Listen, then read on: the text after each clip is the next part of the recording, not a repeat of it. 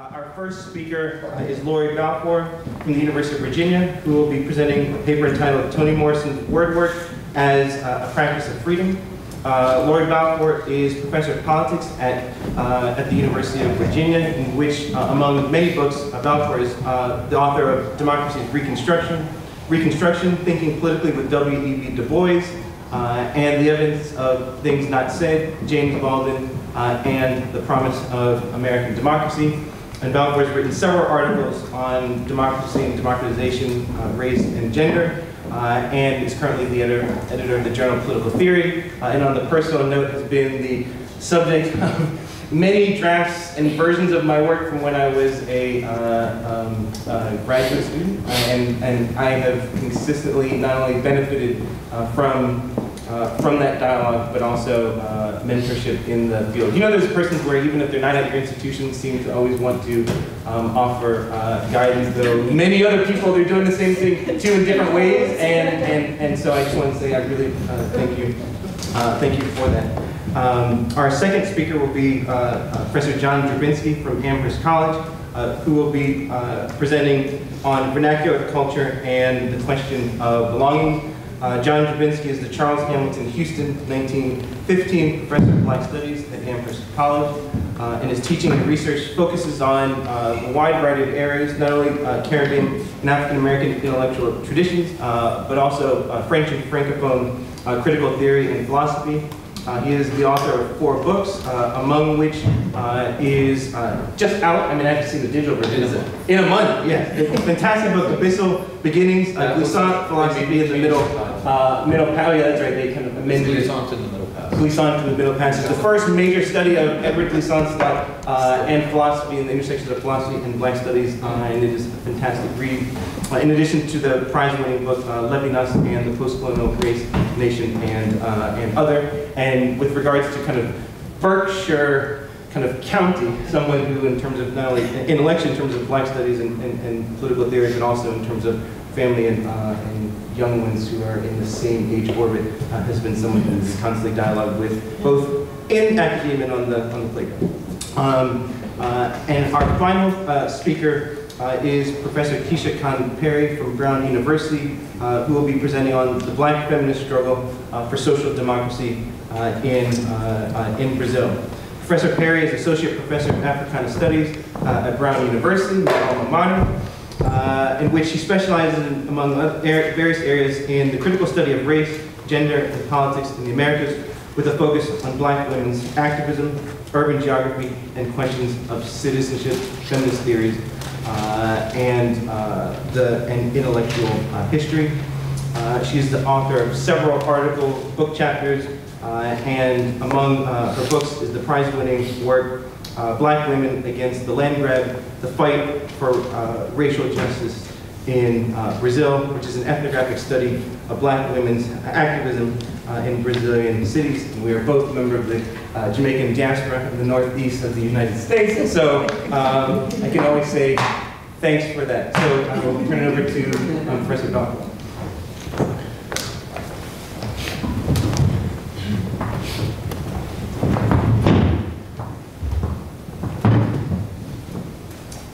Good afternoon. Good afternoon. Good afternoon. I'm hoping this is going to stay up, right? So I want to begin, as others have, inadequately but sincerely to thank Neil for the invitation and for, I would say, many, many decades of mentorship to me, and also to thank Veronica and Carrie for making this so easy, and even though Neil tried to take credit for arranging the weather, so it's been wonderful. So this piece is part of a book project that tries to think through the idea of freedom, many different ways in which Toni Morrison works through the idea of freedom across her body of work. The first piece in Toni Morrison's newest nonfiction collection is entitled Peril. Clearly, Morrison's warning against the threat of regimes that censor, harass, or exile writers speaks directly to our current condition. Yet she wrote it more than 10 years ago when she received the PEN Borders Literary Service Award. And the speech sounds a note that runs through her nonfiction prose from the 1970s to 2019. She appeals to her fellow writers to protect each other against authoritarian encroachment and to persist in doing the work that is distinctly theirs, to use their imaginative gifts to translate trauma, cruelty, and exploitation into a shareable language. Freedom for Morrison is enacted through language, through the imagination of lives that have been lost to official history and worlds that are not yet in existence but might be. Yet a relationship to the words with which she plots paths to freedom is double-edged. Language is liberating and imprisoning, plastic and resistant. It is open to the creation of new meanings, and it always carries with it the sedimentation of racist ideas and assumptions. Morrison approaches these challenges as someone who considers herself both a reader and a writer, who attunes her audience to the harms inflicted by the wrong words and the impossibility of escaping the operations of racism and sexism simply by choosing the right ones. She takes that impossibility as a spur to creation. Her aim is to conjure situations in which racial categories retain their historical specificity, but not their capacity to murder.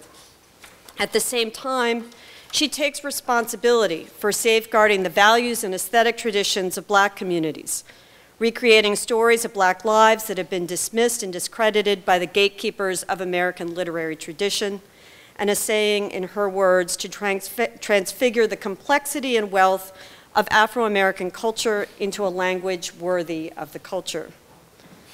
Morrison's 11 novels constitute an extended inquiry into the lived meanings of freedom through the lives of Black women, men, and children. Today, however, I focus on ways that her nonfiction prose deepens our understanding of how to connect freedom with the work of words. I begin by examining her ambivalent relationship to American English as someone who seeks new forms of truth-telling in the master's tongue. Reading Morrison in conjunction with anti- and post-colonial thinkers such as Ngugi wa Thiong'o, Aimé Césaire, and Frantz Fanon accentuates how she wrestles with questions of racial power, aesthetics, and linguistic inheritance from the vantage of enslaved and colonized subjects. Although Morrison emphasizes that language, image, and experience are, quote, the resources available to us for benign access to each other, she dwells with equal care on the ways that the godlings of language and image have been potent tools of repression, dispossession, and the effacement of human personality. She asserts that eliminating the potency of racist constructs in language is a work that I can do, close quote. But she acknowledges that she can never slip that yoke entirely. So she searches for words that will enable her to remain faithful to people and places that have never been fully incorporated into a national literature or the nation state, which is not to say that they have escaped its police powers. Morrison is exquisitely aware that there's no clear route from bondage to freedom that can be realized through printed words, and genres that are politically and aesthetically powerful in one era cannot simply be reproduced unaltered for the purposes of another. The novel, she writes, is needed by African Americans because it does work that myths and archetypal stories once performed when they were more fully embedded in the life of Black communities.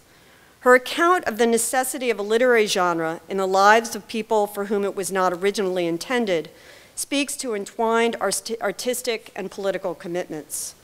The novel may function, as Madhu Dubé argues, as a form of compensation for a disappearing oral tradition. Yet it matters to Morrison because it is a form in which she can experiment with what she calls this extraordinary language. The language used by Black people, which she calls the metaphors and perceptions that came out of that world. In claiming the novel as an element of communal life, Morrison echoes Ngugi's question in Decolonizing the Mind. Why should not the African peasants and working class appropriate the novel? Although she doesn't follow his lead in bidding farewell to English, Morrison's account of the distinctive wordcraft and rhythms of Black English resonates with Ngugi's conviction that, quote, language has a suggestive power well beyond the immediate and lexical meaning. He recalls how his appreciation of the suggestive, magical power of language was reinforced by the games we played with words through riddles, proverbs, transpositions of syllables, or through nonsensical but musically arranged words. By alchemizing American English into a language capacious enough to articulate the complexity of Black experiences, Morrison shares the aspiration of others who have tried to transform a tool of unfreedom into a medium for emancipation. In this sense, her account of manipulating, and that's her word, the language of her birth echoes Césaire's comments about the anti-colonial work of writing. While acknowledging his formation in French language and its influence on his thinking and writing, he remarks that he wanted, quote, to create an Antillean French, a Black French that, while still being French, had a Black character. For Morrison, this kind of project involves attunement to the rhythms and cadences of African American communities, both linguistic and otherwise, and the careful presentation of ideas and information that, she says, have been dismissed as lore or gossip or magic or sentiment by the gatekeepers of white culture. Like Césaire, she seeks alternative to reductionist forms of expression, language stripped down to the facts that disguise the more complex realities of human life. Her work also demands that she recognize and refuse the false offers through which Black subjects are either fixed in their subordination or become fluent in what she calls the language of the rescued. So what alternative is there to the always and already raced writer who refuses to speak in the language of the rescued and incur its debts? One of the marks of her writing is its inventive approach to the degraded images that pervade American representations of Black life. Where Fanon repudiates the colonizer's insistence that the Black man has to wear the livery that the white man has made for him, Morrison often takes the racist, sexist associations that saturate US culture as a starting point. Her response to subjugation by language is to pry open those images, to disclose alternative interpretations and complicate histories that flatten the truth. She explains that in her practice as a fiction writer, she begins from an image or a shard of memory in order to unlock the complex interior dimensions of lives conventionally rendered as mere surface or reduced to types. In her remaking of English language to suit new purposes, she refuses to explain or to vindicate African American life. So how does she do this work? In a 1997 essay on home, Morrison declares that she cannot wait for the ultimate liberation theory to imagine its practice and do its work. She also makes a striking, and I imagine in this particular setting, puzzling move. She invokes the language of sovereignty to convey what fiction writing offers her in a world in which language is structured by racism. Indeed, Morrison returns to this vexed terminology repeatedly across her career. By emphasizing what she calls racial specificity minus racial hierarchy, racial specificity minus racist hierarchy in her figurative choices, she yearns to control racial categories, to use them, subvert them, eliminate them in her own way, even though she also always acknowledges the false promise of that desire. In a 1992 interview with Paris Review, for instance, she recounts how writing, more than any other dimension of life, enables her to respond to the incredible violence, the willful ignorance, the hunger for other people's pain that shaped the world. Writing becomes a form of belonging, she says, insofar as it allows her to gather the contradictory elements of history and experience into a kind of order. Even if you are reproducing the order, Morrison explains, you are sovereign. And at moments she goes even further. So when she concludes a 1981 address to the American Writers' Conference, she proclaims, we must be sovereign. Morrison's emphasis on an idea of sovereignty and its place of prominence in her reflections on the question of how, as a writer, she reaches for ways to be both free and situated, is striking in at least three respects. First, there's nothing casual or accidental about its appearance. Her career is a testament to the weightiness of word choice, both in her novels and her nonfiction. She is particularly attuned to the aesthetic and political pitfalls of using words that stifle insurrection, that minstrelize or that offer solace to the powerful, or that obscure truth she aims to tell. Second, Morrison's excavations of American literary tradition, white American literary tradition, disclose the degree to which white writers have asserted their own sovereignty through distorted and often unacknowledged figurations of Africans and people of African descent. Her fiction and her nonfiction track the ways in which European settlers in North America and their white heirs have projected fears and anxieties onto non-white women and men so as to create a sense of order out of chaos, precisely what she sees herself as doing as a kind of counter-practice in her fiction writing. Third, of course, the choice of a word that denotes either the mastery of the individual over her or himself or the exercise of state power seems to misdescribe her own practice as a novelist. For Morrison maintains that the liberatory work of words must always exceed the grip of the author as a solitary creator, on the one hand, and she refuses the comforts of identification with the nation, on the other. So the puzzle is this recurrence of this language of sovereignty, even as she offers such a powerful critique of conventional ways of understanding sovereign power. So what place could this idea have in an activity that always depends on what Morrison calls the active complicity of a reader, willing to step outside the boundaries of the racial imaginary? Why would a novelist who is more acutely aware than most of the operations of sovereignty as, and here I quote Mbembe, the power and capacity to dictate who may live and who must die, reach for a term that is so regal in its prerogative? Morrison provides an indirect response in Unspeakable Things Unspoken, her 1988 Tanner lectures.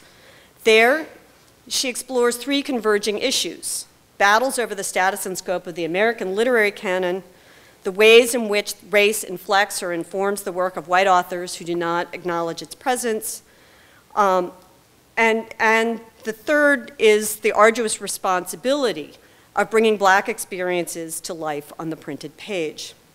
To address the last of these questions, Morrison turns a critical eye to the opening sentences of her own novels, devoting a section to each of the 5 books that had appeared at the time. As she reviews her words as a writer and a reader, she considers her aspirations, her strategies, and her dissatisfaction with the results. Writerly sovereignty, in Morrison's view, is a way of making sense out of chaos.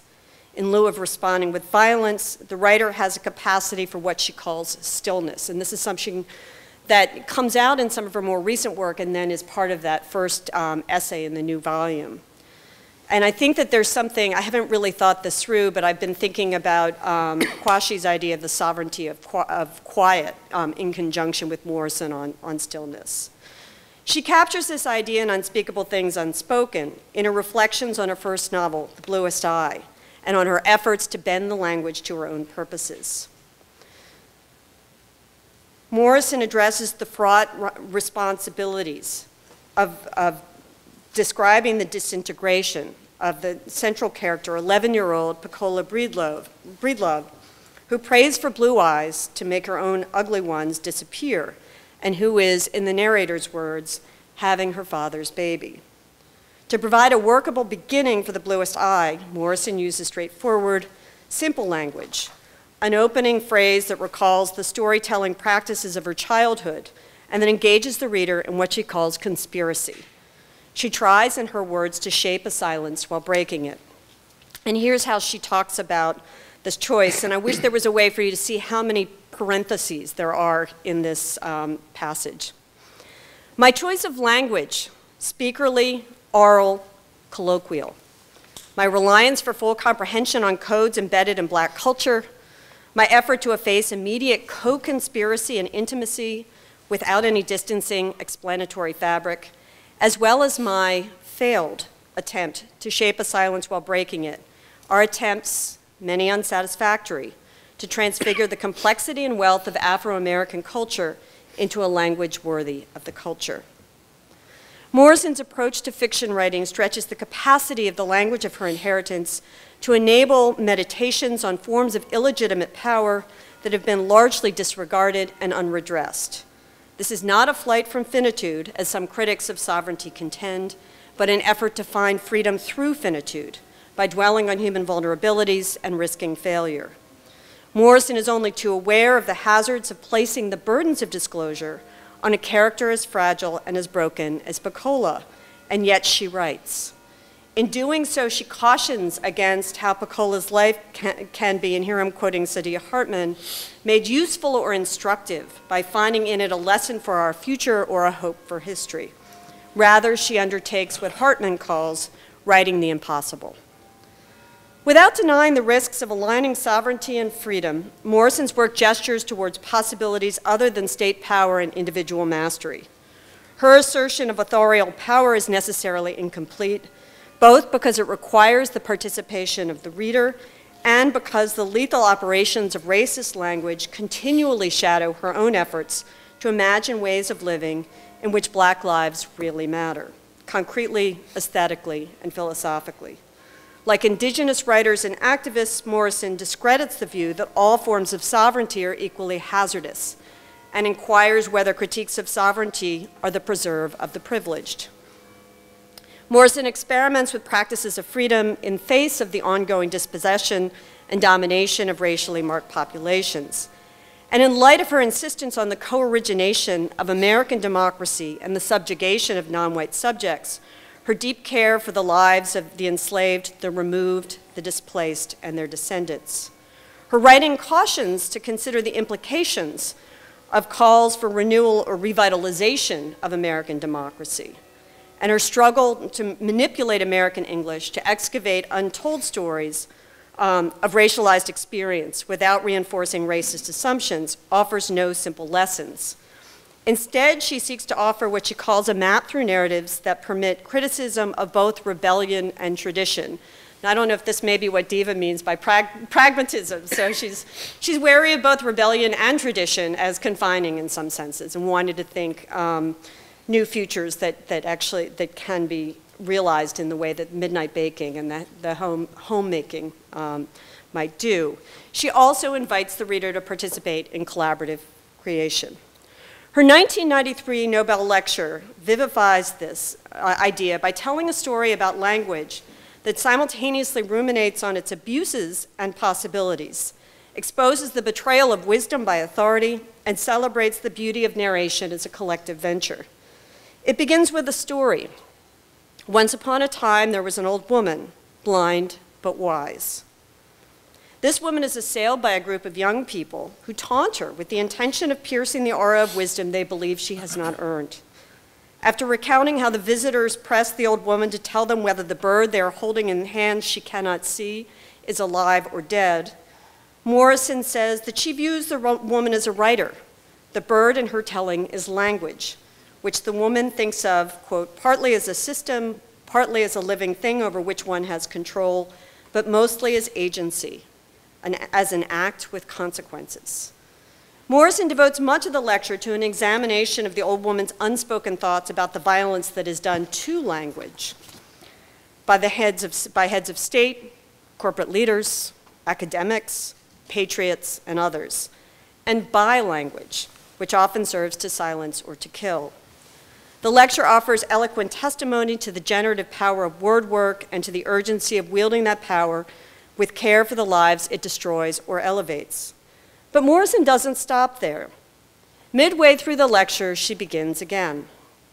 Once upon a time, visitors ask an old woman a question. This time, Morrison remarks that perhaps the young people simply wanted to be heard, to have their bafflement about the world taken seriously, and to receive the woman's consideration rather than the disapproval her silence implies. The entreaty transfigures their questions into a story of their own, a story about a slave ship turned away from the shore, and an encounter of a pair of children with a wagon full of slaves en route to an unnamed destination.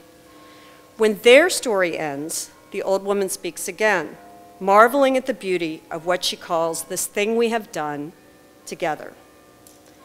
Whether we read the old woman's silence in the face of her visitor's question as a form of coercion or manipulation, or we choose to see it as a form of pedagogy, enacted by someone with the wisdom to know that the young people will find their way without her imposition of a path, Morrison gives her audiences something other than the ultimate liberation theory. She intimates how the practice of creating stories with words enables a new form of connection in the face of ongoing and imminent catastrophe. Morrison's efforts to remake the vexed terms of her inheritance in fiction and to meditate on that practice in speeches and essays exemplifies a persistent and perpetually incomplete ambition to connect the actual and the possible. She reorients readers away from what she calls the dreamscape of worlds in which the unmattering of race happens through evasion or through fluency in the language of the dominant culture, and undertakes the kinds of intimate acts of imagination and possibly repair that are available to her as a writer who cannot disremember the legacies of the slave trade, slavery, and colonialism, or avert her eyes from their afterlives. If she focuses on the peril facing writers, her words also remind her readers that our freedom is at stake in the ongoing cultivation of literary art. As she observes at the end of Unspeakable Things Unspoken, all necks are on the line. Thank you.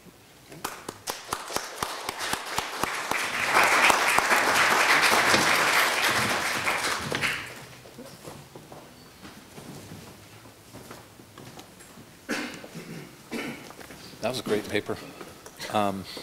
Really was. You know, to reiterate, all the thanks to everyone who funded, did details, printed things, proofread for the day. I'll add my thanks to that. You know, it's, there's nothing like April for those of us not on sabbatical to remind us that what we do is a job, which means contractual obligations and maybe a heavy dose of hating it.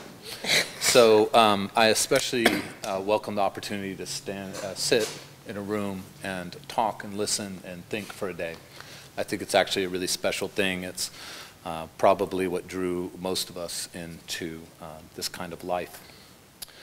So anyway, my remarks today revolve around what is, to me, a central issue in reckoning with the African American intellectual tradition: the relationship in the tradition between cultural production and the politics of belonging. At the heart of this relationship is the matter of integration, broadly conceived, into a wider multiracial political and social space. This is no simple equation. I am mindful always of James Baldwin's question in The Fire Next Time: do I really want to be integrated into a burning house? Baldwin's remark is less about a nascent nationalism on his part, of course, and more about an affirmation of the meaningfulness of black life in the liminal space of the United States. What do we do with that meaningfulness?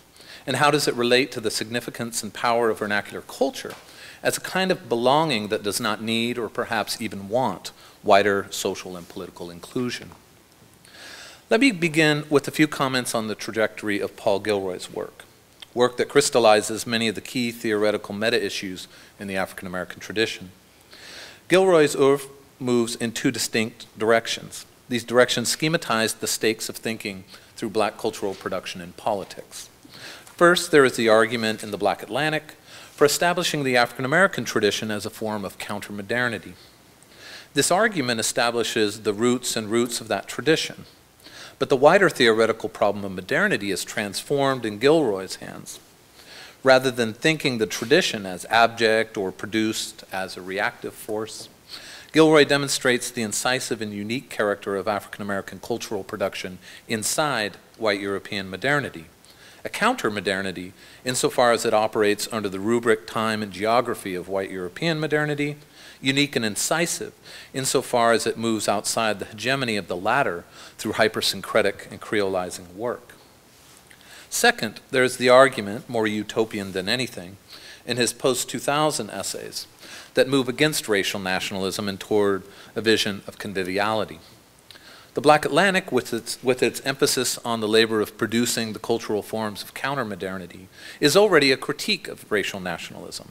Roots are post-national and syncretic, but in Between Camps, Post-Colonial Melancholia, and After, Gilroy explores these possibilities, explores the possibilities, conditions, and hopes for conviviality, that living together that is conceivable after all the discourses that dominated modernity: race, nation, ethno-nationalism, and cultural specificity. Conviviality is a relation of exchange and pleasure, less the much hyped and often maligned post-racial world, more the material factuality of multicultural space made to its own measure. A humanism after the infrahuman, we could say. Gilroy's theorization of the past, then future of black life raises important questions. Let me here posit a guiding question for my reflections. Pending the social and political transformation that makes conviviality possible, what are we to make of the cultural space cleared out by counter-modern production and questions of belonging? For me, this is a key question in thinking through the meaning of democracy in an anti-black necropolitical world. That is, if the production of social death is the political transcendental, the condition for the possibility of making the American commonplace in which black death is commonplace, then how ought we think belonging and democratic meaning? In a certain sense, this is an old question. I would say it is at the heart of one of the founding disputes in the African American tradition, the clash of political vision between W.B. Du Bois and Booker T. Washington. That dispute is at first glance about the ethics and politics of concession. But that is to let Du Bois dictate the terms of the dispute. For Du Bois, Washington's focus on Tuskegee and vocational education comes to its political fruition in the Atlantic Compromise. In that moment, Washington tells the white South that he will not demand civil rights and will instead focus on the cultivation of virtues, work ethic, political sensibilities, democratic commitment, and other American spiritual values, until the timing is right for integration. Du Bois contests this with virulent language in the 3rd chapter of Souls of Black Folk, depicting Washington as the worst kind of black person who was happy to accept the white South's vision of abject blackness. Washington's argument in Up From Slavery, however, gives a very different account of his own rationale. On Washington's account, the Tuskegee Project is really about making black life whole after 2.5 centuries of brokenness. This is a project about work and virtue that is in many ways paralleled in Anna Julia Cooper's conception of womanhood in A Voice from the South, in which she argues that black women need their femininity recognized and, from that recognition, come to reform black childhood and manhood with the virtues and values denied them for centuries. Writing from the recently emancipated South, a side in which black people had to live alongside their torturers and enslavers after emancipation, Washington and Cooper both turn their gaze and labor back to rebuilding, or building for the first time, perhaps, African American subjectivity as cultivation of self. Du Bois, the child of the abolitionist hotbed of the Berkshires and New England more broadly, does not see this struggle and demand. He sees only concession. But if we read Washington and Cooper in the frame of this living alongside torturers and enslavers, then I wonder if a different picture comes into view, a picture moving from survival to self-making. This requires a double reading of sorts. In particular, I have in mind just this. Washington, and perhaps Cooper, is advocating in the higher frequencies for concessions to white racism and its sense of racial supremacy. But what of the lower frequencies? What is the second moment folded into compromise? Perhaps those lower frequencies tell a different story, a story about what it means to live in such violent contested space and want to not just survive, but begin to thrive. Who will be our lawyers, accountants, farmers, teachers, doctors, and business owners in the post-Reconstruction nation? Washington asks. Black people. This is Washington's emphatic claim. When he makes this claim, we ought to hear in it a kind of racial nationalism. Black people for black people, African American community for itself, not for another, not in the interest of another, nor under the gaze of the other. To be sure, there is a lot in Up From Slavery and elsewhere about an integration to come. When African Americans prove themselves worthy, Washington claims, white Southerners will recognize black goodness, equality, and even greatness. But before that, there is a retreat of blackness and black people into itself in the economic and full social sense. Tuskegee produces just this, a sort of post-emancipation marronage. Try to use a word from our host. I'm often struck by how this early dispute prefigures so much that follows, especially in terms of the persistence of pessimism as an affect across the tradition. So we'll go back a couple weeks, Neil. For all of his critique of Washington and aspiration for a different kind of America, it remains critical that we remember how Du Bois's work and life took such a decidedly pessimistic turn, beginning in Darkwater. I'm thinking in particular of the Souls of White Folk chapter, and culminating in his renunciation of U.S. citizenship and emigration to Ghana. I also have in mind Richard Wright's work From Native Son Onward, for which the movement from nearly always abject black life into integrated social and political space is figured as the movement from muted life to violent premature death. The man who lived underground exits the underground only to be murdered by the state. It's a short story, The Man Who Lived Underground. And we all know Bigger Thomas's fate. It's the same. Wright puts the pessimist's ontology of whiteness into literary nihilism, which is a kind of race realism. When Ralph Ellison critiques Wright's fiction as mere sociology in the world and the jug, it is important to note how that is an aesthetic intervention. The pessimism remains beyond dispute. Against this pessimism, there is in the tradition what we could call, or I will call, following Michael Snedeker, who uses it in a different context, queer optimism. Not the optimism of a belief in American ideals. The necro-political order makes such things perversely utopian in a certain view, as well as derived from a misappropriation of founding principles and promises. Rather, there is instead an anchoring of life in sites of casual resistance: culture, pleasure, love, sadness, suffering, ecstasy, celebration. Not those things in mixed spaces, but as the defining features of black life lived answering only to itself, or what Baldwin in Many Thousands Gone calls, quote, the relationship that Negroes bear to one another. This is Baldwin, to my mind, Baldwin's most powerful repudiation of Wright's nihilism. In it, he asks, what would it mean to think from this relation, rather than from the labor of the white gaze and its life world?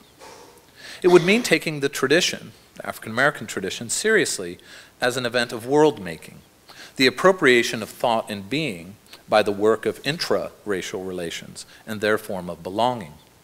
In a simple phrase, this is life as what, following so much of what Ellison's essays had argued, Albert Murray calls the blues aesthetic. The blues, Ellison writes, is an impulse to keep the painful details and episodes of a brutal experience alive in one's aching consciousness, to finger its jagged grain, and to transcend it, not by the consolation of philosophy, but by squeezing from it a near tragic, near comic lyricism, end of quote. It's beautiful. This is world-making work.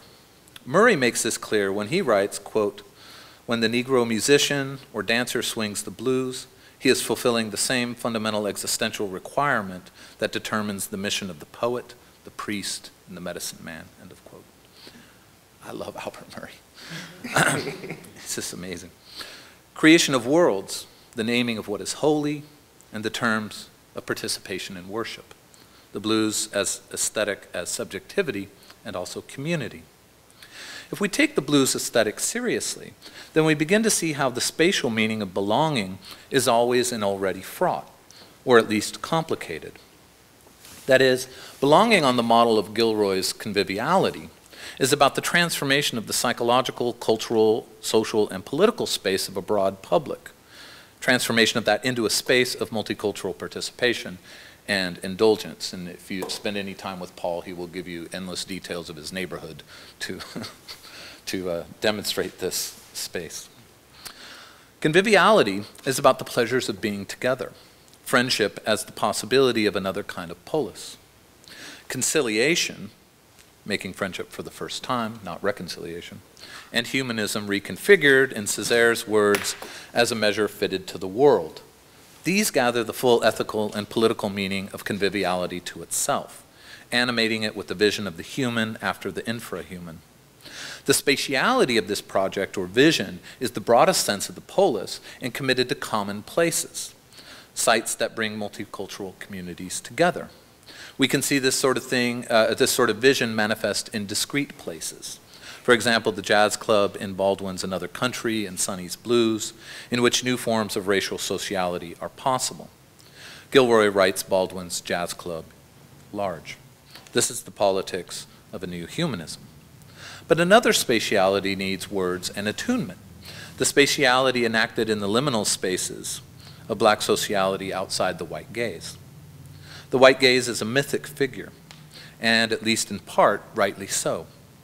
The mythic character of the white gaze lies in its alleged, and sometimes real, capacity to form and deform social ontology, generating a colonial social and political space in which black possibility is determined by the anti-black values of that gaze. Fanon's Black Skin, White Masks is an exemplary text here, precisely because it outlines with such phenomenological and existential rigor how sociogeny determines ontology, and all the pessimism and apocalyptic thinking that flows from such determination under colonial regimes. But what of the sociality that is not beholden to that gaze? If we recall Baldwin's early critique of right, in particular when that critique works through the figures of Uncle Tom and Aunt Jemima, we can see a key shift in psychological and cultural space. Baldwin attacks right by arguing that his protagonists are simply the creations of white racism. That's totally unfair if you ask me, but that's his critique. The protagonists are not in any sense fully developed African-American subjects. His protagonists are like Uncle Tom and Aunt Jemima, understood in their most reduced senses, as objects of white racism and not subjects of their own lives. Right is not wrong, of course. Baldwin famously notes that every black person has a bigger Thomas living inside their skull. But Baldwin also asks what it means that we have not contemplated or stopped to imagine the whispers between Tom and Jemima. We have not considered their dreams and fantasies. We have not thought their lives without aunt and uncle, those two derisive qualifiers. What about Jemima and Tom? Who are they? What do they have to say to us? What of their lives remains unsaid? Aunt Jemima and Uncle Tom, Baldwin writes, our creations at the last evaded us. They had a life, their own, perhaps a better life than ours, and they would never tell us what it was, end of quote. Or perhaps better, we struggle to listen and hear that life.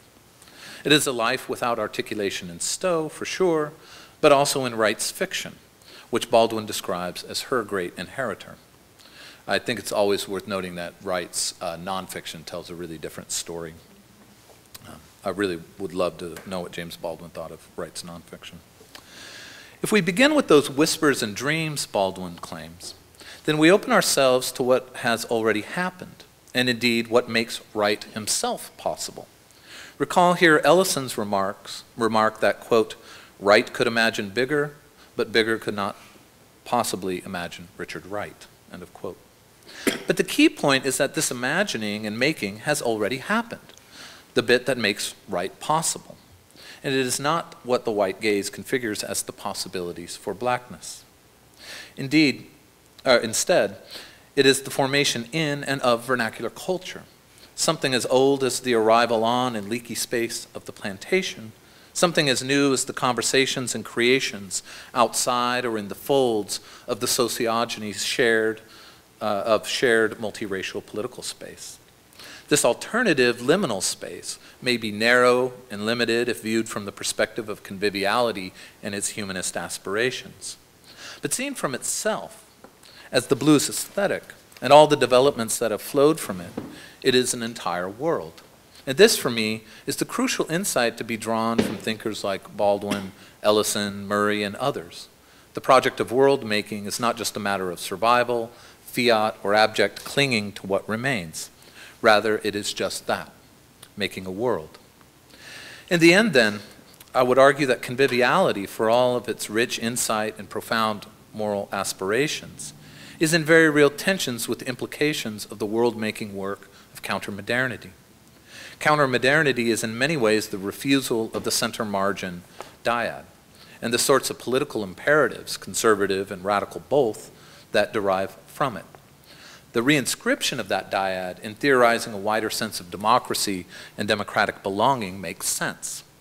The marginal always move in the world of the center, as it were, whereas the marginal are, at best, abandoned, subject to violence and terror at the worst. My question in these moments, in these contrasting and at times crossing spaces, comes back to the meaning of belonging and vernacular culture. If vernacular culture is not only a belonging of black life to itself, but also a world sufficient to the task of sustaining and growing that life, right, creating Richard Wright. The blues aesthetic becomes the jazz aesthetic, becomes soul babies and hip-hop culture. Then what is lost in the movement to conviviality? What is the fate of the counter-modern in another convivial modernity and its aftermath? This has been the hesitation of Washington, Cooper, and others in the tradition, manifest then as the question of civil rights and black independence.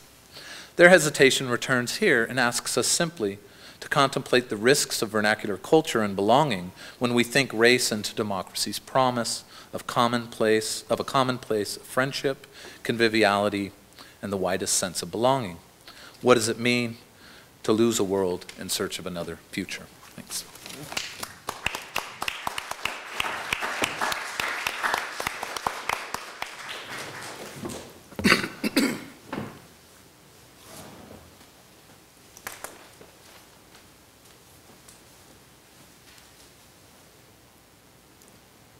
The time I was setting my watch, I saw that there was some mishap at the birthday party, but I won't pay attention to that. I am here.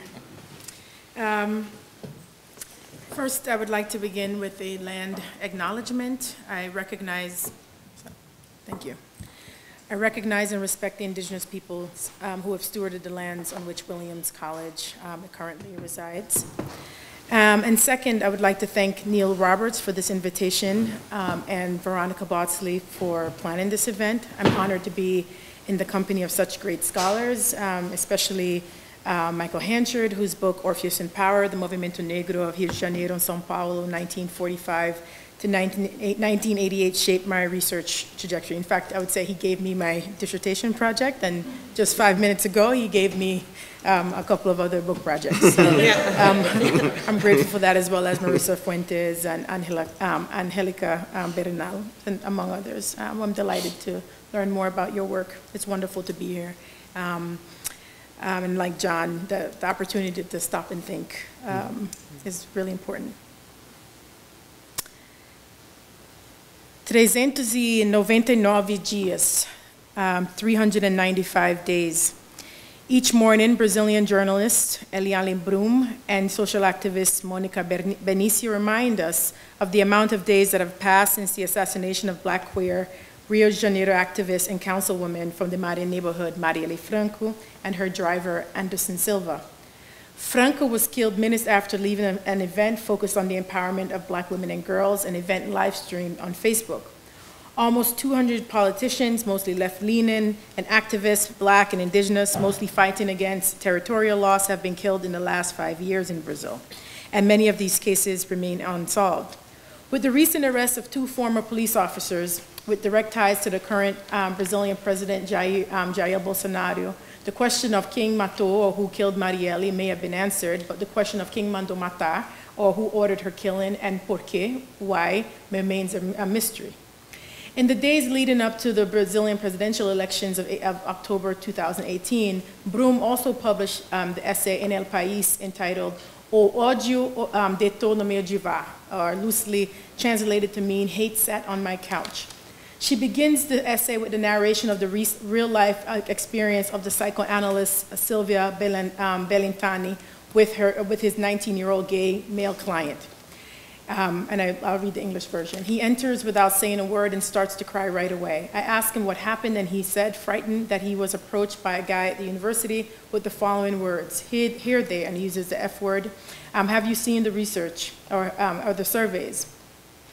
Take advantage of the days until the 28th, referring to the elections, to walk holding hands, because when Mito, referring to Bolsonaro, assumes power, he'll end this nonsense and you'll be beaten until you turn into a man. Bellintani writes of another client, a 17-year-old feminist, who told her of how just before the election she had been threatened with violence. Someone left a note in her book at school that stated, achou mesmo que ele ia sair gritando, ele não para o Bolsomito. You thought it was all about going out there screaming, not him, to stop Bolsomito, referring to the nickname of Bolsonaro, feminazi, he calls her. You lost, you old sack. Brum's article describes the explosion of similar stories of psychoanalysts and psychologists on social media who have brought to the public light these private conversations without revealing the identity of their clients that they say point to the infiltration of hate in Brazilian society. Brazilian President Bolsonaro, popularly described by his opponents as a homophobic, misogynist, racist thing, has created an embodied fear and a kind of collective neurosis that have dominated conversations between psychologists and their patients. As Broom also reminds us in another essay she published in The Guardian recently, this is not simply paranoia. Bolsonaro has said in his own words that he is pro-torture and he would rather his son die than be gay, and that under his leadership he would make sure that there was no money for the NGOs, and if it's up to me, he stated, every citizen would have a gun at home. Not 1 centimeter will be demarcated for indigenous reserves or quilombolas, or descendants of runaway enslaved communities. He vehemently supported the impeachment of the former President Dilma Rousseff, the country's first female leader, and in which case I've argued elsewhere that misogynistic ideas about women's leadership were the root causes of her demise. He's unapologetic about his support for the incarceration of former President Lula, his defense of the military regime, and his investment in increased militarization of police forces throughout the country. What is most striking about these analyses of the fascist hatred on full display in Brazilian society is perhaps Broom's assertion that the president is, quote, the monstrous product of the country's silence about the crimes committed by its former dictatorship, unquote. This past week, Bolsonaro was criticized by journalists such as Broom, other activists and politicians alike, about his silence on the senseless murder of 51-year-old musician Evaldo Rosa dos Santos when army officers fired 80 times, 80 tiros, on his family's car in the Guadalupe neighborhood of Rio de Janeiro. His wife, 7-year-old son, friend of the family, and father-in-law were also in the car. While I agree that this silence on the country's violent past and present exists, Black activists in Brazil have consistently stated that the violence of the military dictatorship between 1964 and 1980 represented one historical moment in the long durée of white supremacist colonial violence and the legacy of slavery. As Afro-Brazilian sociologist Vera Benedita as publicly stated, how is it that Brazil was the last country to abolish slavery in 1888, but is still known as a racial paradise where everyone is partying and having sex with each other?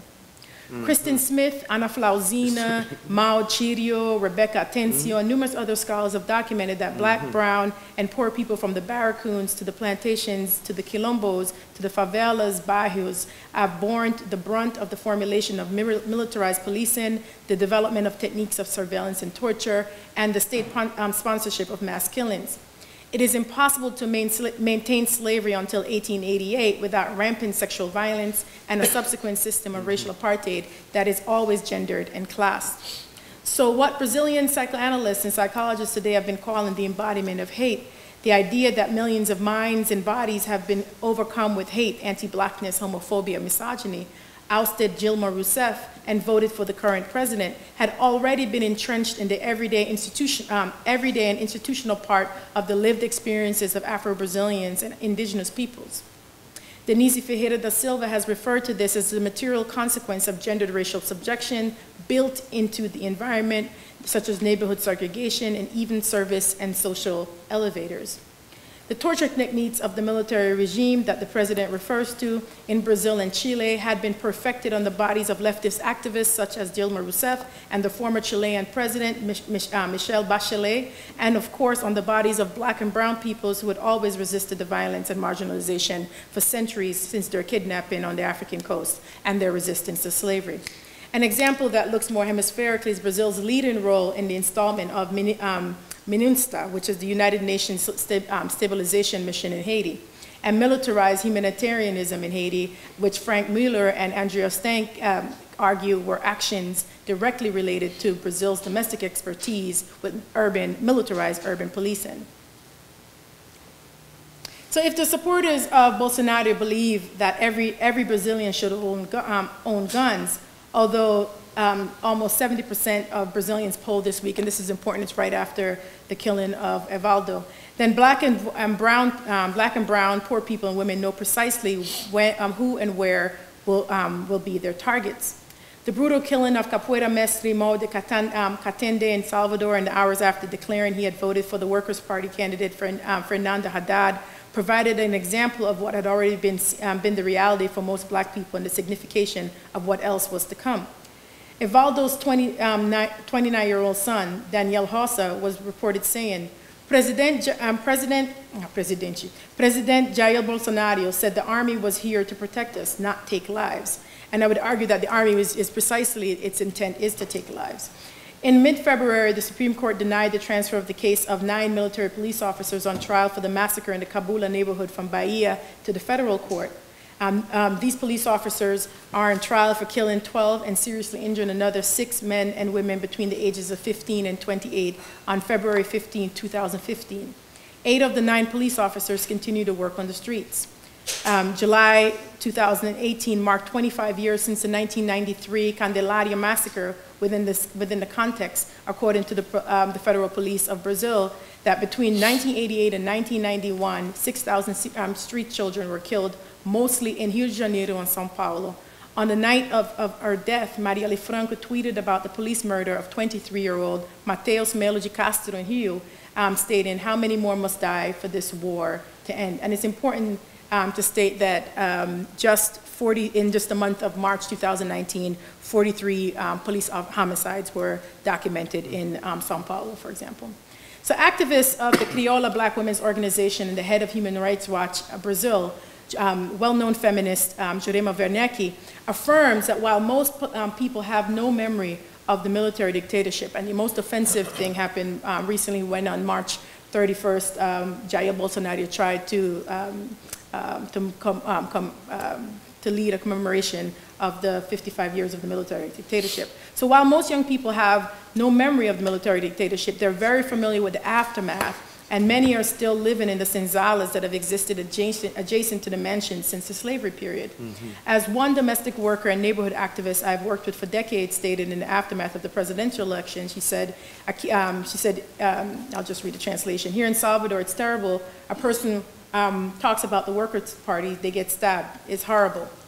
In the days after the first round of the presidential elections, drawing consistently on the murder of Mestre Katende, there was a genuine collective fear that this kind of political violence would become a trend that would connect to already existing violent patterns of gendered anti-blackness in the country.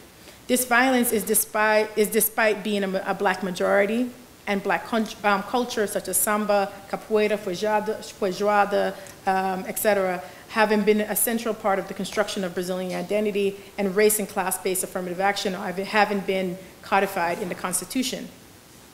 It has been reported that a black female professor in support of Haddad was who's the Workers' Party's who was the Workers' Party's candidate for president, was sexually brutalized, and a corpse was placed outside the lecture of a black movement scholar activist. These kinds of violent political discourses and actions that have emerged in recent months align with the very fact that every 23 minutes in Brazil, a young black person between the ages of 15 and 29 is killed. That is 63 per day, and in 2018, it was 23,100 black people.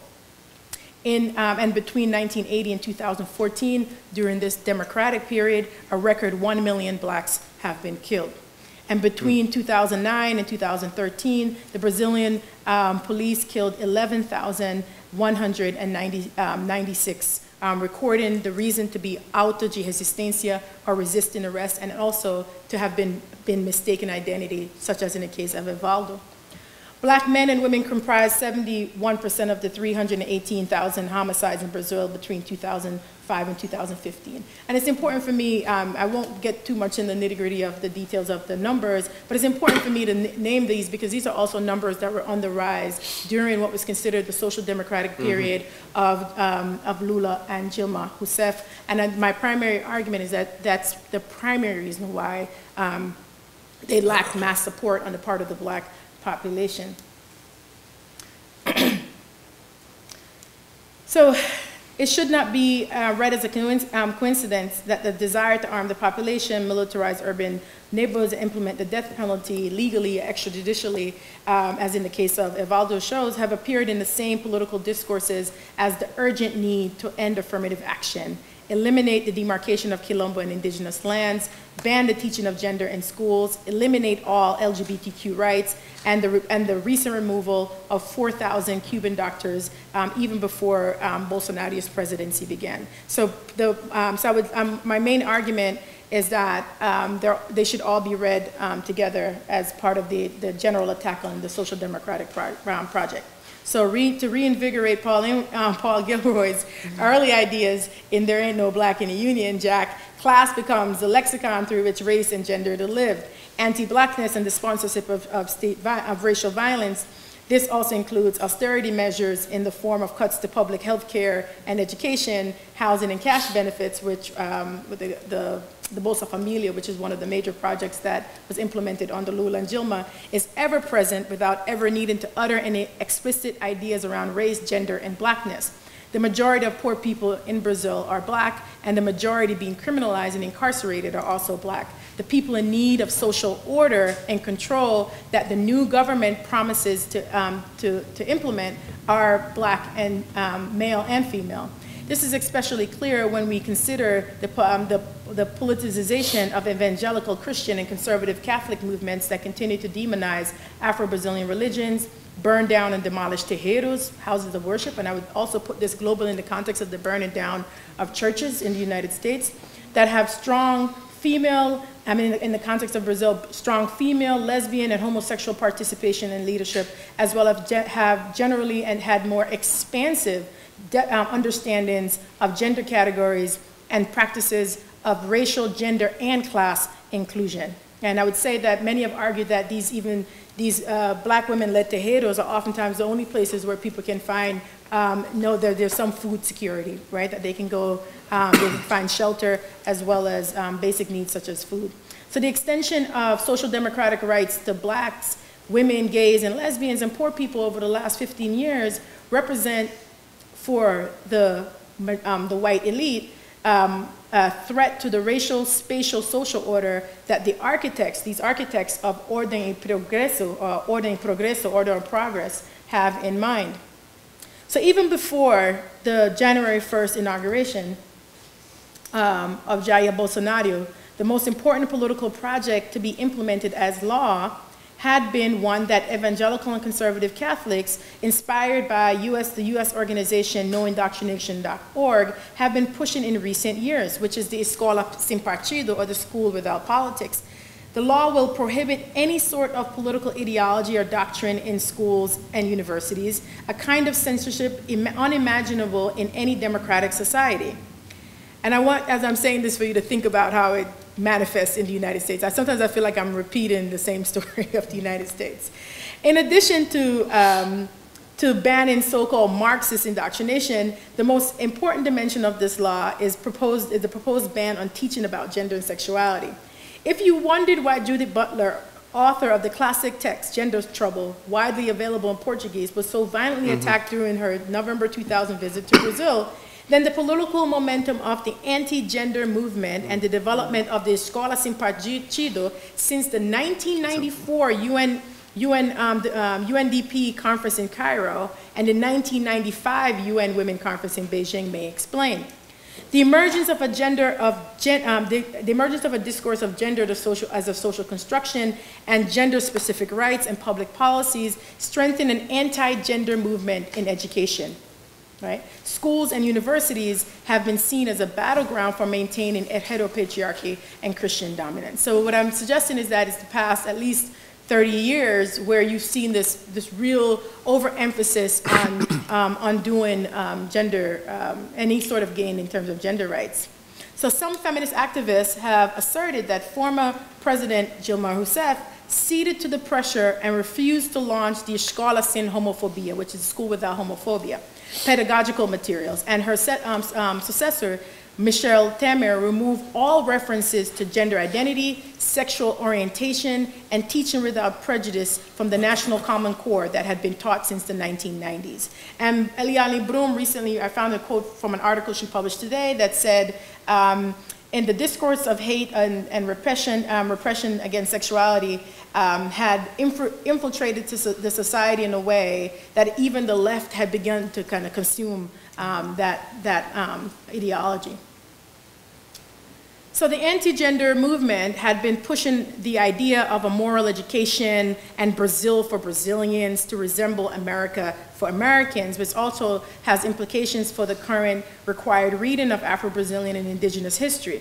In general, this represented a return to the romantic ideal of a Brazilian population that is white, heteropatriarchal, and where women and blacks and indigenous people know their place. Hence, for black feminist activists such as Jurema Wernicke, this political shift toward authoritarian rule is a, quote, coup against us, meaning black people, a coup against social rights. The election of Jair Bolsonaro as president is about putting back order in the big house, rescuing old hegemonies and keeping the poor people in their rightful place.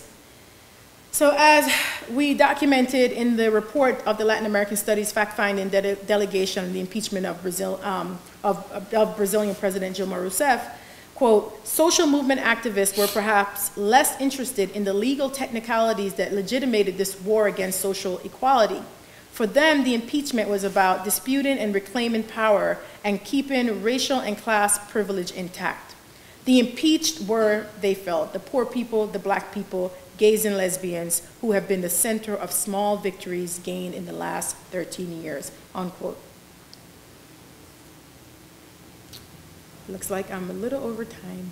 The report provides rich documentation of the long, and I won't go into any more details around. The report is available online. It's the Latin American Studies report that documents really how we got to the point of the impeachment that allows you to understand what has happened since. Part of my argument has always been that if you look to Brazil, you can understand what has happened in the United States. But certainly, you know, a lot of the social gains under this, within the framework of the social democratic project of Lula and Dilma, led to women such as Marielle Franco being able to go to college, and the rise of in the number of college-educated blacks who are now shaping a new political class, who are really questioning precisely why I would argue that this that an anti-black genocide project has not been part of the social democratic project. So, so partly the argument is that even though the state itself understood the attack as being an intersectional attack on blacks in terms around race, class, gender, against blacks, gays, lesbian, et cetera, that they saw that there needed to be a shift and a return back to a certain kind of society that is heteropatriarchal and so forth, that feminists and student activists argued that the social democratic project failed precisely because it was not intersectional. So a lot of my work has looked at how even grassroots activists have even analyzed and thought about their struggles over land and housing. And I would say that for Brazil, as well as for the United States, and as we talk about Medicare for all, the next major, I think hopefully the shift in the United States is gonna be not just affordable housing, or rent reform, or et cetera, but certainly social housing or some sort of really housing for all sort of narrative that we see is much more popular now with healthcare. So I'll just end and say that, you know, I'm not one of those people who write papers just for the conference and say, look, write 10 pages. I'm always like, no, I need to write the whole thing because I won't finish it. So I would say that partly the anti-black genocide movement, and I'll just end here and say, has gained momentum in Brazil, especially in the last, in the days following the violent chokehold of 19-year-old Pedro Gonzaga at the Rio market on February.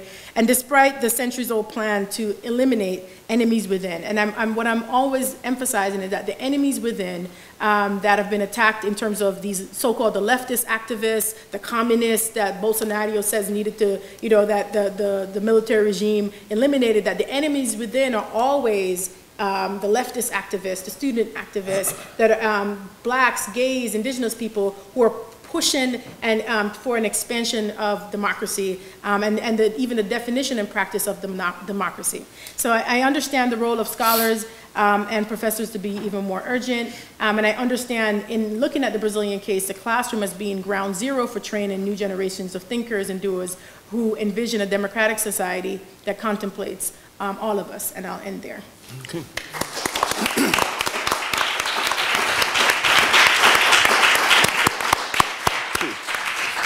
Three very serious papers. I mean, very serious. And so since we started about 10 minutes after the original time, I think to kind of do justice, but also in the context of bringing the day's activities together, really taking 10 to 15 minutes for question and answer, and then if maybe we could take 2 questions at the 2 questions, and then the panelists can answer just in terms of clusters. So whomever would like to, yeah.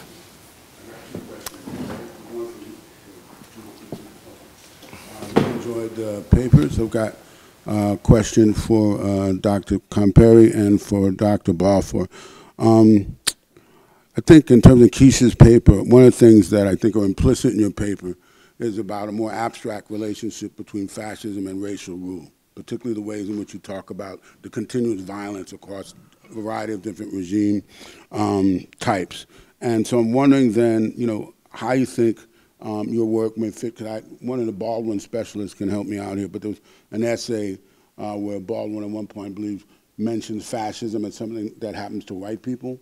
And there's a way in which, if you think about, you know, people like Enzo Traverso's work on Nazi violence, or Karl Korsch, the Viennese Marxist, there are ways in which we can sort of link up, because in some sense what you're suggesting is what's going on now is not new. And the kind of periodizations offered to divide up Brazilian politics don't really apply, or they have their limitations in applying to Afro-Brazilian state repression against Afro-Brazilians. For Laurie, I got a question, if you could elaborate more about Morrison's idea of sovereignty, and just, I'm still trying to get a sense of how you delink sovereignty, or concept of sovereignty, from its monarchical and Westphalian geopolitical moorings. That's it.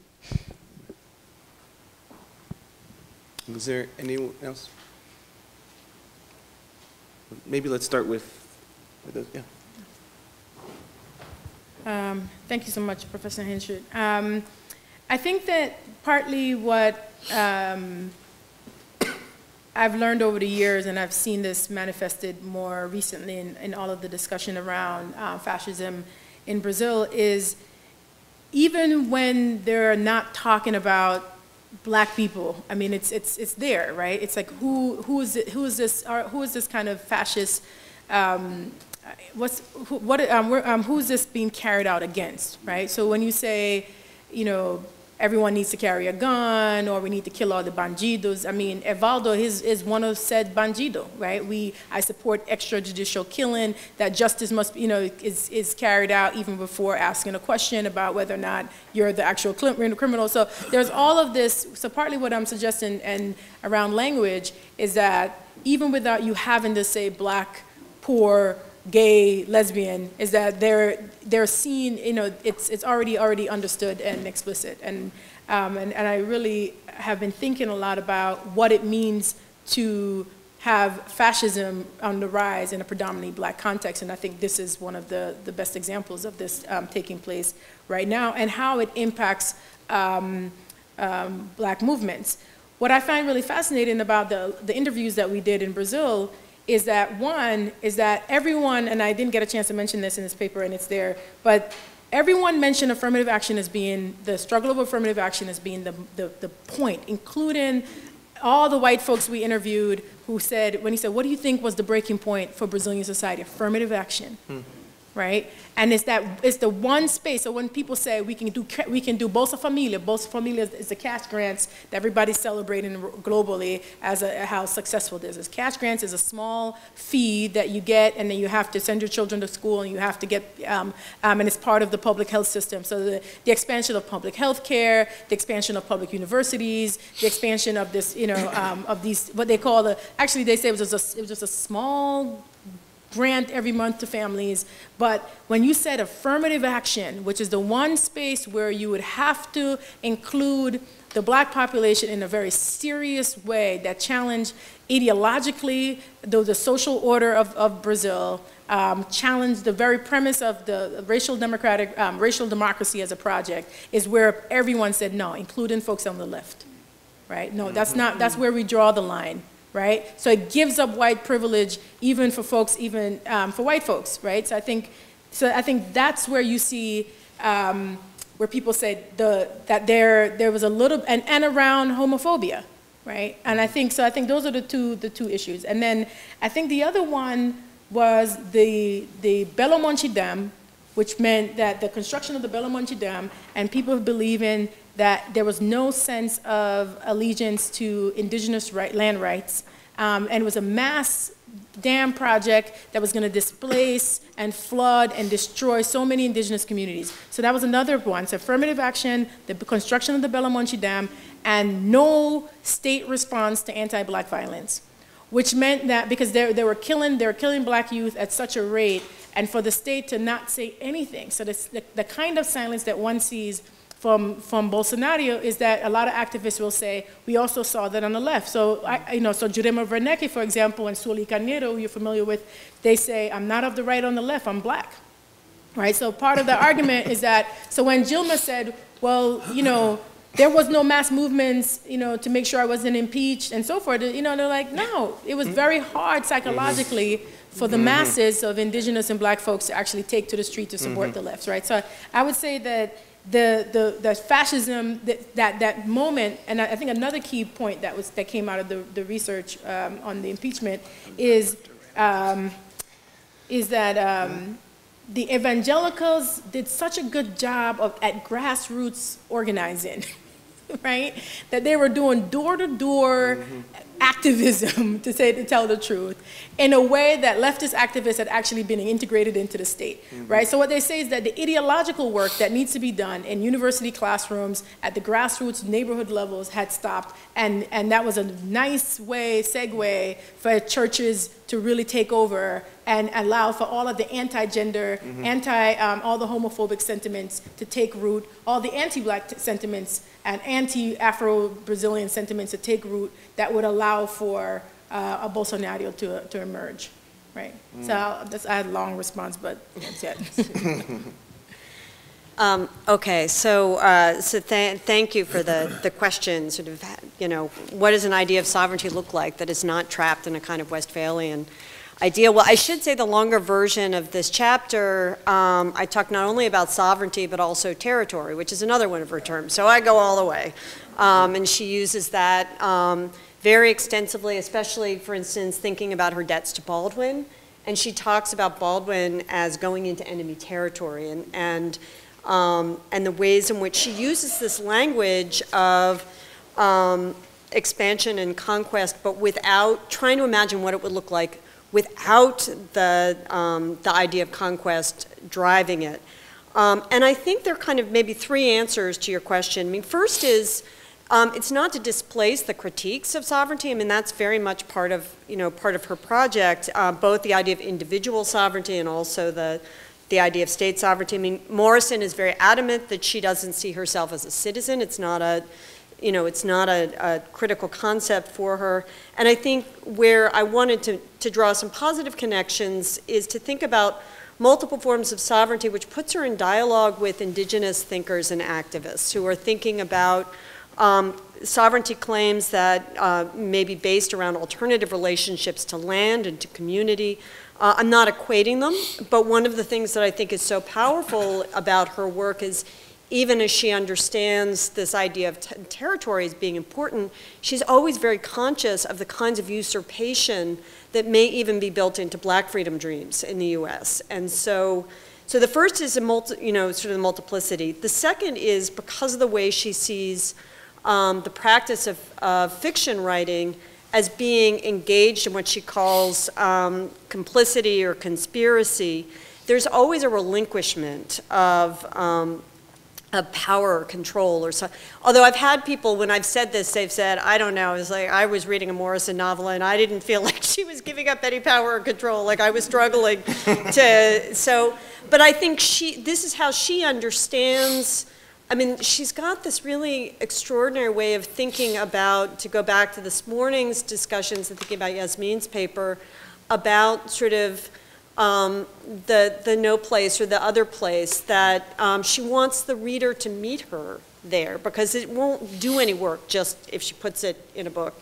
And the final thing is that the quest for sovereignty for her is always a failed quest, even though she's perpetually re-engaging it. So it's always futile. She calls it a willed illusion, a way of trying to exercise a certain kind of authority or control in a world in which that is not only impossible, but also generally violent. But that aspiration is part of how she continues to try to make sense of the world that she's part of. I want to just jump in with moderator's prerogative for a moment, because, and this question is for John Drabinski, but in relation to the other two papers, especially Keisha Khan Perry's, because after that last presentation, given the discourse on pessimism that came up earlier, it almost seems like when I heard this, I was like, oh my goodness, the Afro-pessimists in the orbit may say, this is what you were telling us, if I understand, the longue durée, right, of anti-blackness.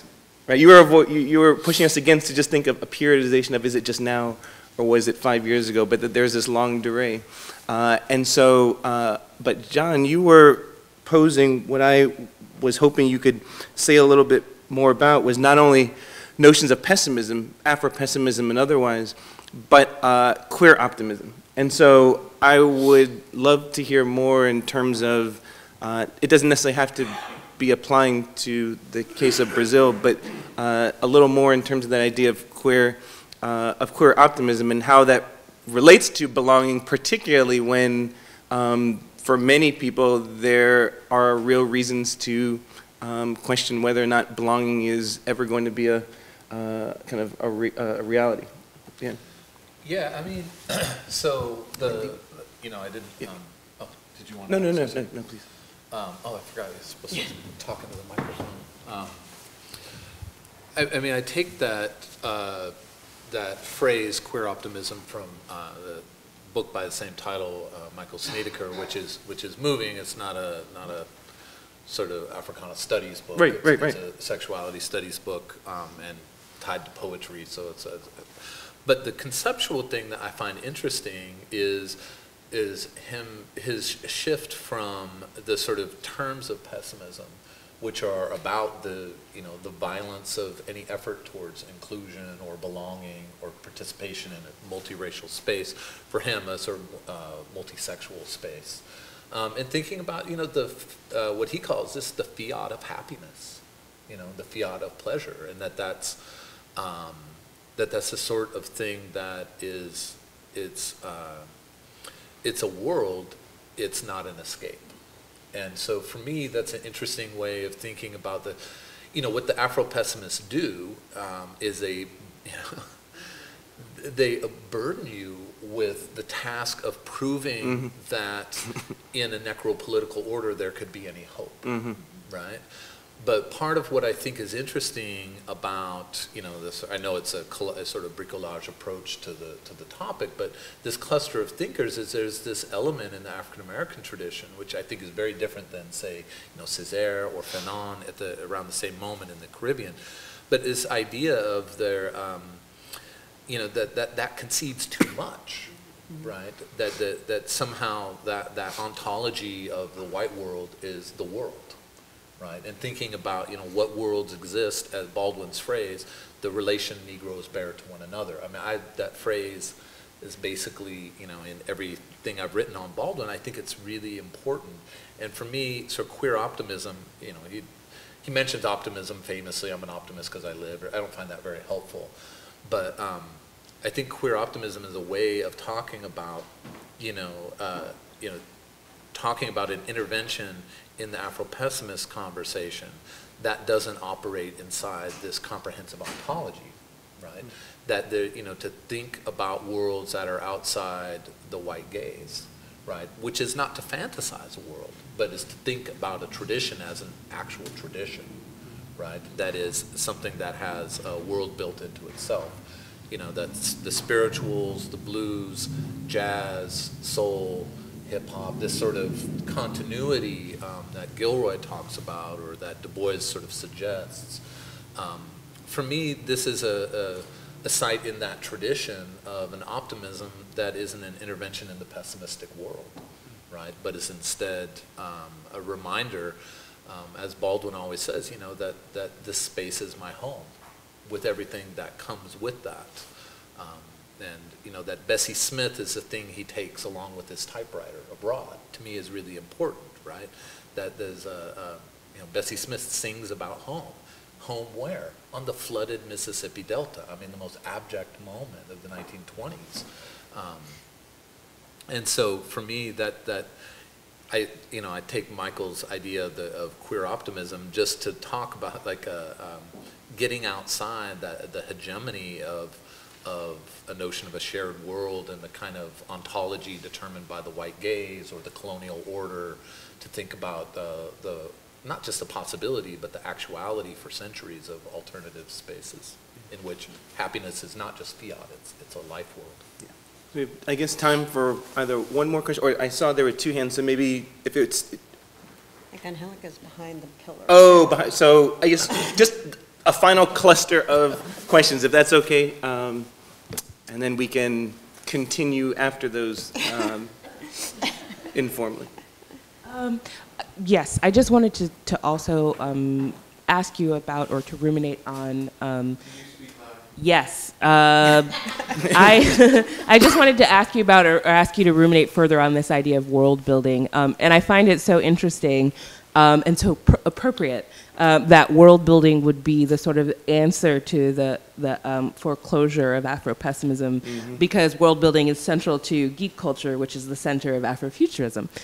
So thinking about world building as a political theoretic notion is super exciting to me. And I don't know, I guess I just want to hear more about it, as not, you know, of how we can conceive of it, I guess.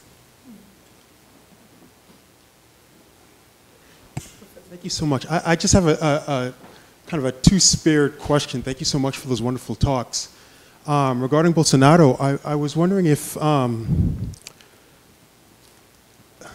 you can offer us a why for all of the support of this man by Brazilian footballers, Rivaldo, Ronaldinho, and the such, and if there's some type of we see in the US, particularly in the NBA, which is an organization that is run and dominated by young black men. Really, it's the sport that has stood up the most towards the Bush administration, I'm sorry, the Trump administration. But with Bolsonaro going through his campaign, we surprisingly saw, whether it was Gabriel Jesus, Ronaldinho, Rivaldo, so many players came out backing this man, which from American eyes in one way would make sense, but in one way would seem surprising, I would think. And I was just wondering if you had any thoughts on that. And regarding Morrison and language, I was just wondering if Morrison's work as an editor plays out at all in this sense of language. In other words, how does Toni Morrison speak to us regarding these terms when she's not speaking as an author, but as an editor, particularly since African American literature at its heart has worked, I think, particularly in its ontology, to blur this distinction between writer, right, writing agent, and maker of epistemologies. So thank you, the three of you, and thank you, Neil. And that was all. I think maybe those, I know there were other kind of hands, but probably for time, maybe take those and we can carry the other ones into some tough questions. Afterwards. I just wanted to touch on the question around Afro-pessimism. I think I didn't get a chance to mention this, but I think Erica Malunguinho, who was the first trans politician to be elected to the state senate in Sao Paulo, offered kind of reflection around what the future kind of, you know, would look like. And I think a lot of her analysis was around really tying the death of trans men and women and black men and women in Brazil and seeing it as part of a much kind of global project. And I think part of what I end up kind of wanting to argue is that is the point that Black life requires. We stated in the statement that we wrote as a collective with Kristen Smith and Tiana Pachel, et cetera, that the fight for Black life requires us to remain vigilant at home and abroad, and that the expansion of this social democratic project and how we understand it would have to be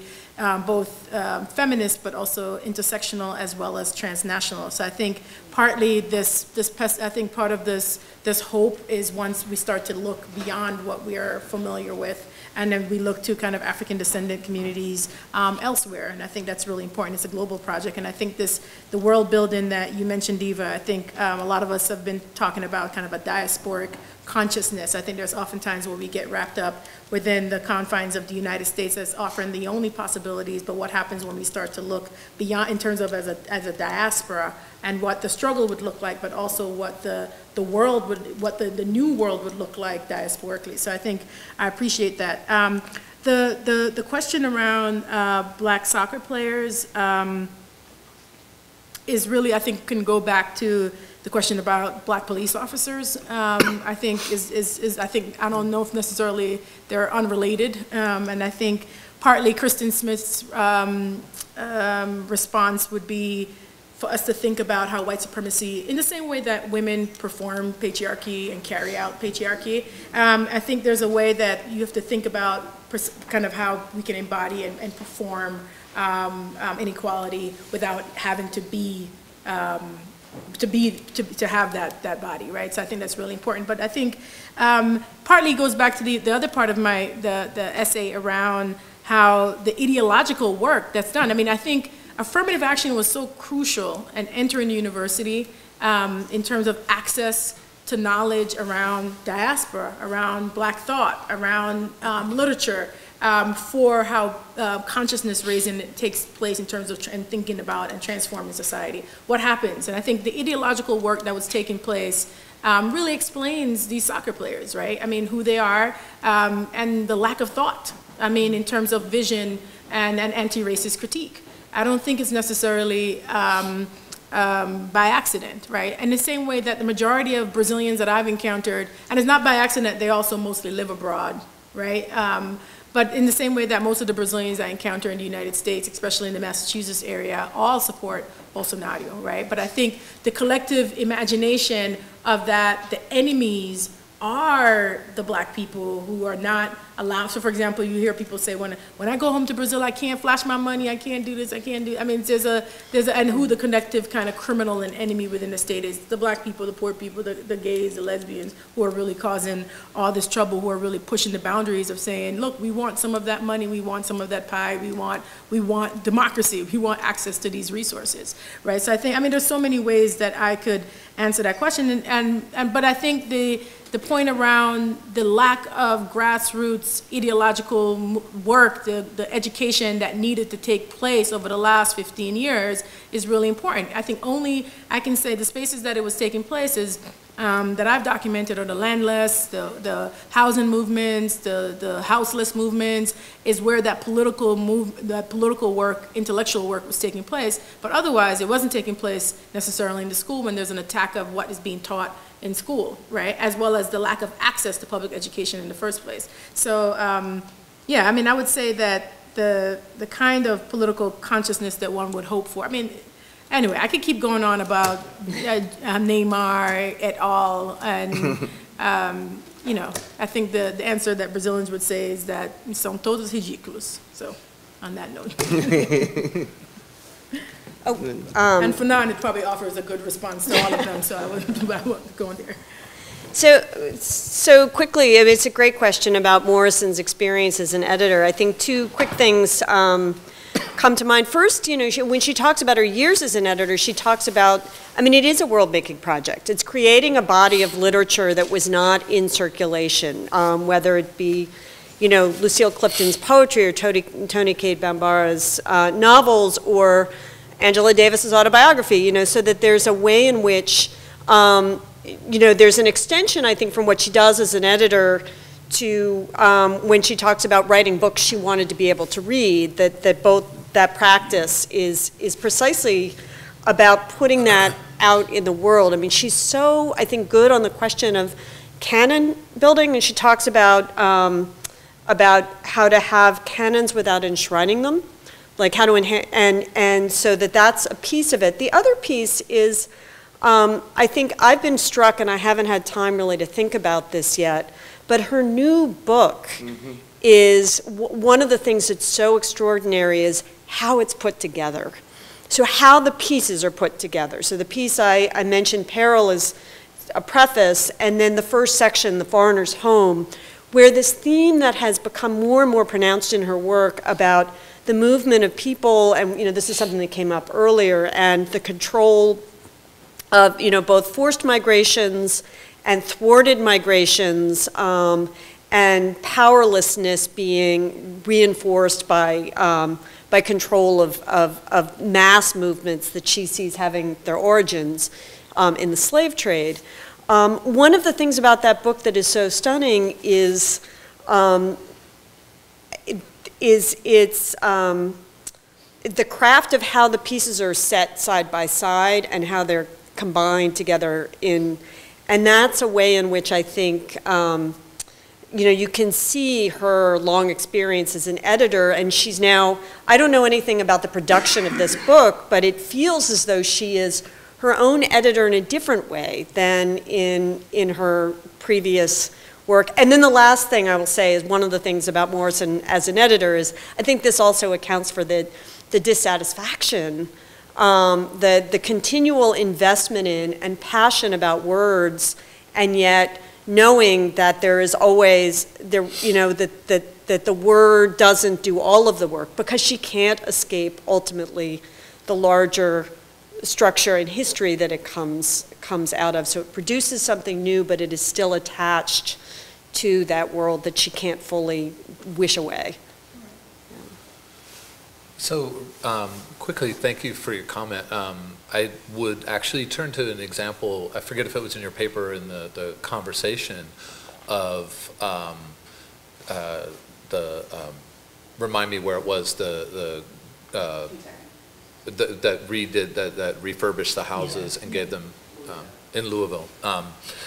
That to me is a really interesting example, because I mean it's a concrete example, and so I don't mean to be all sort of figurative about it. I know it's a material moment, but there are a few ways of thinking about taking an abandoned home, renovating it, and giving it to a single black mother, right? For me, there are like a few ways of thinking about that, right? There's the Afro-pessimist, like the real Afro-pessimist that Neil spent some time with a couple weeks ago with me, would say, well, the abandoned house is part of this like post-apocalyptic racial landscape, right? And so it's sort of like watching Terminator in the future, when they're like walking among the ruins, and who thinks that this is like a life, right? I mean, I think the Afro-pessimist sort of sees that as a moment of just making do with abjection, right? I think the other is to think about it as a kind of neoliberal hustle. Right. I mean, I don't know that Lester Spence would put it, would interpret it that way, but his book, I think, really would see it as a kind of neoliberal hustle. The state doesn't protect, doesn't caretake, right? And so it just leaves it up to people. But for me, what's interesting about this world making, what I think is important about that notion of world making, is it actually suspends the very terms of those two characterizations. Those terms are the imperative of a shared world, or an ontology of a shared world. And instead just says, we have our own world, right? We've made homes out of broken pieces for centuries, right? And that's a world unto itself. Are there questions about a sort of multiracial democratic space? Absolutely. But you can't interpret that moment as a neoliberal hustle or as a post-apocalyptic landscape alone, right? That cannot be the only characterization. Maybe I would say shouldn't be the leading characterization, but instead to see it as community work, community work that in some ways manifests materially all these things that come from the African American tradition, and I would say the Creolist dimension of the Caribbean tradition, right? To think about making worlds out of remainders and fragments. And that, to me, is not abject work. For Césaire and Fanon, that was abject work. That's why the Afro-pessimists love those guys. I know you like Fanon. I think Fanon's a really problematic figure for that reason. But so for me, like that, when I heard that example, I thought if I could pause time, I would rewrite this paper around that example, because to me, it's not only like the bottom line is beautiful material work of care, right? But it also, in that way, is an instance of the profundity of thinking outside that shared world and the kind of perils of ontology, right, that limits itself to a one world. On that note, thanks to our, help me thanking our panel.